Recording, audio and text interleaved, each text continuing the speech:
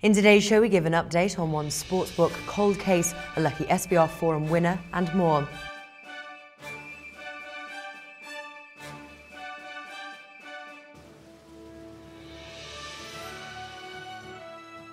Hi, this is Natalie Rydstrom here with this week's SBR iGaming News Update. A HitItBet Sportsbook player has filed an account dispute with SBR. The player claims that he's been able to withdraw his €500 balance for more than 2 months as his account is closed. HitItBet Sportsbook has allegedly provided no information to the user on his wrongdoing.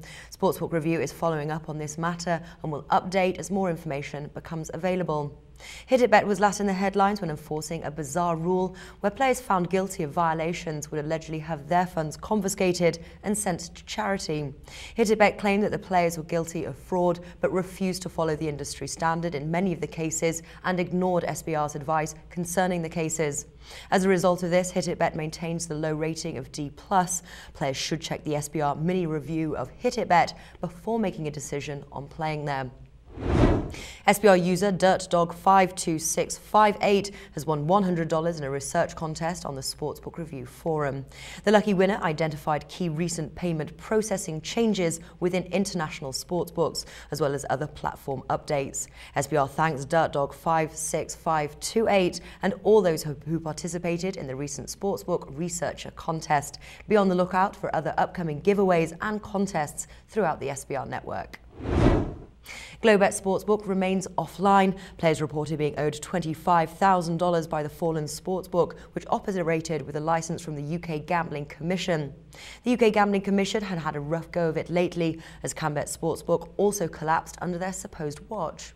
SBR reported that the lights turned out at Globet Sportsbook on February the 19th, and since that time, players have continued to launch complaints over non-payment to SBR.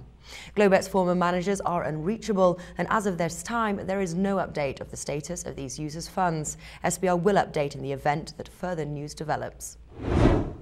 The 2014 FIFA World Cup is less than 1 week away, and I, for one, am very excited. Online sportsbooks have a full serving of betting propositions available for your consumption. Sportsbook Review has categorized these World Cup prop bets as well as World Cup betting futures for your shopping convenience. Make sure to bookmark both the betting futures and prop directory. You can find the links to each page in this video's description below. That's all from me today. Do be sure to tune in for next week's show. I've been your host, Natalie Rydstrom, reporting for sportsbookreview.com. Stay tuned and up to date with the sports betting world by checking out our SBR News playlists, clicking on the videos on the screen, and make sure to subscribe to our YouTube channel to get the news as and when it happens.